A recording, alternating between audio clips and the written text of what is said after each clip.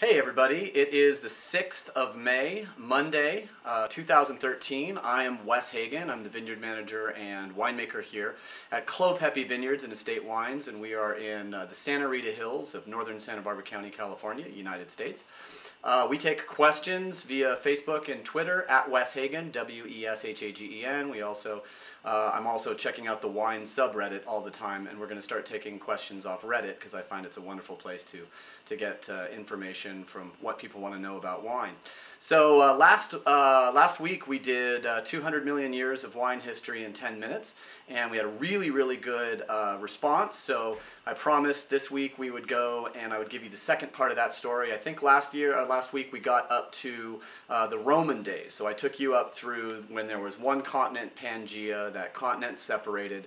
There were three major species of grapes: the American, European, and the Asian subspecies. Talked to you a little bit about Asian winemaking, talked to you a little about the beginning of European winemaking, and really the seminal moment, of course, was when someone around 7,500 to 8,500 years ago, somewhere around 6,000 BCE, we discovered a hermaphroditic grapevine, and that hermaphroditic grapevine was sort of the mother-father vine of all vines that spread throughout Asia Minor and into Europe. So now we're looking at everything from Albarino to Zinfandel comes from one hermaphrodite grape that was taken out of the Transcaucasus between the Black Sea and the Caspian Sea about 8,000 years ago.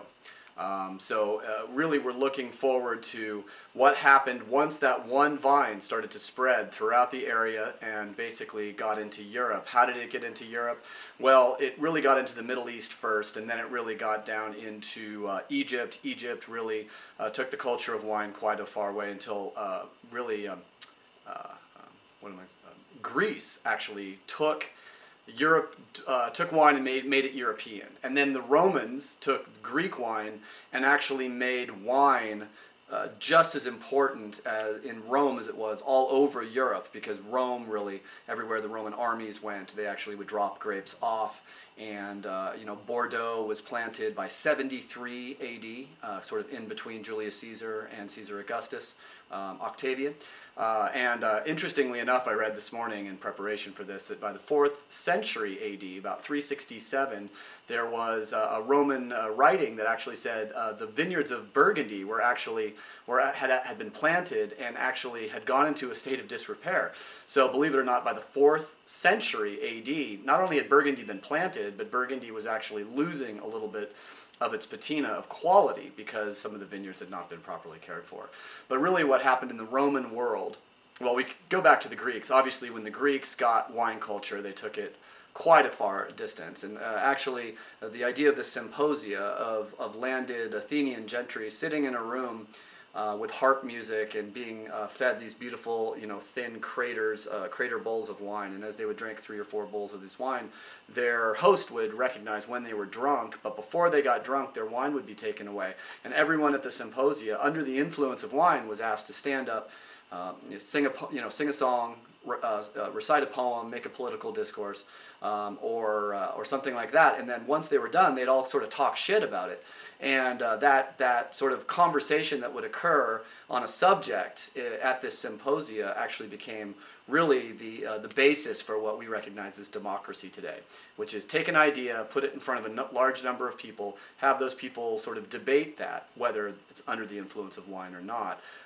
Same thing with judges and hashish back in Saudi Arabia and many of the places in the Moorish Empire, that the judges would smoke hashish for wisdom the same way that these people would actually drink wine, so they could see through to the truth of the situation. In vino veritas, as the Italians once said. In wine there is truth. So if we move forward from the Greeks taking wine culture into Europe and doing a few things like inventing democracy and working out various ideas of philosophy at these symposia where there's wine being consumed, the Roman world got it and really made the Roman Empire the dominion of wine. So if Greeks actually sort of invented European wine culture, then the Romans actually brought it throughout Europe and made it the dominion of European culture. Wine became very important to European culture.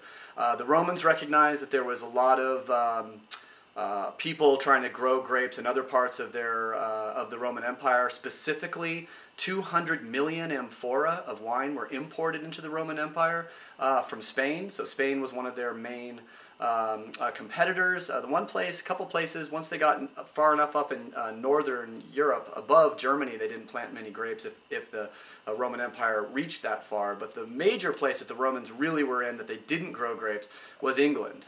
So that's one reason why beer culture has always been so much more important in England, because you can transport or grow hops and grain in England, but you can't really get wine grapes ripe. Maybe a little bit in the southern parts of England, they're experimenting with some sparkling wine. But in general, the Roman Empire was generally using Gaul, which was France, Germany, Austria, and regions that were arid, like up through Spain and Portugal, to do most of their wine production. I was interesting to note too that with all this new stuff in the news this week about France and England starting to sell off all the expensive wine in their national cellars, sort of this austerity program. There was actually an austerity program in Rome in between Julius Caesar and Caesar Augustus, where Augustus thought that the stabbing and the destruction and the murder of Caesar was actually a sort of an indication that the empire needed to get back into a state of austerity where money and all these fine trappings weren't so important.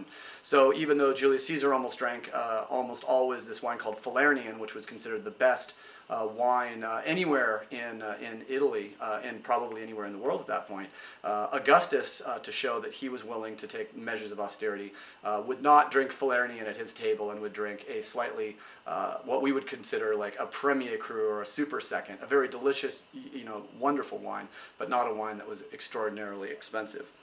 So basically, when the Romans had conquered most of Europe, everywhere that they conquered, they dropped off grapevines. And those grapevines adapted. They were all brought by the Romans as only a few varietals, but then over a few hundred years, they adapted to the local climate. They adapted to the local soil. And then human beings took those random mutations and allowed those grapes to become new grapes that were preferred by different regions. For example, Traminer was brought over the Alps. It picked up a spicy character. The Germans loved it. They kept the grape and called it the spicy Traminer, the Gewürztraminer.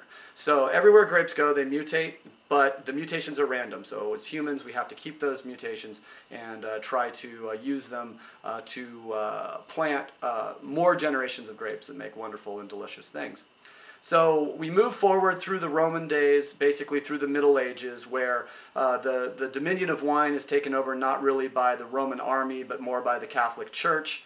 Most of the great vineyards in Europe were kept by monks, and they were worked by the clergy, and the wines were generally kept by the clergy. Lots of them were used for either for wine for communion or the Eucharist, but many of those wines were actually kept within the church, and the monks would drink them, and the nuns would drink them and would give them wine. And sometimes, of course, they would have surplus that they could sell, so they could bring money into to the monastery to make sure it continued to happen. So you can look at sort of the big, sort of dark ages of wine being a wine industry that was part of Europe, part of the clergy, and part of the peasant way of living too. Obviously, anywhere that wine could be grown, it probably was grown. All the different varietals were adapting. But most of that sort of, that dark age of wine, you can probably say, you can put wine in the category from the Roman days, really, and the early writings of Rome, all the way up to Louis Pasteur. So let's end with Pasteur today. Until Louis Pasteur looked at it basically and saw yeast and different bacteria that would actually help in the secondary fermentation. Before Pasteur, we did not know how wine fermented. So when Louis Pasteur basically showed how yeast turns sugar into alcohol and CO2, we really had no clue. So Louis Pasteur really revolutionized the idea that wine could be a science. It wasn't just a miracle that God created this wonderful substance from grapes. There was a scientific and physical process that could be proven. So look up Pasteur, see what he did. It wasn't just about pasteurizing milk. I mean, he was a brilliant scientist that basically revolutionized wine and how we make wine. Now that wine's a scientific process, it's very easy to control. It's very easy to steer a fermentation in the direction that we want. So that's about it. I wanted to talk a little bit about Rome to Pasteur. 10 minutes went really quick. If you have any questions, please post them either on Reddit, on my Facebook page, or anywhere else you want to. Other than that, I had a great time talking with you guys. If you have questions, let me know. Otherwise, I'll just pull them from Reddit or wherever. And we'll see you guys next Monday for another video.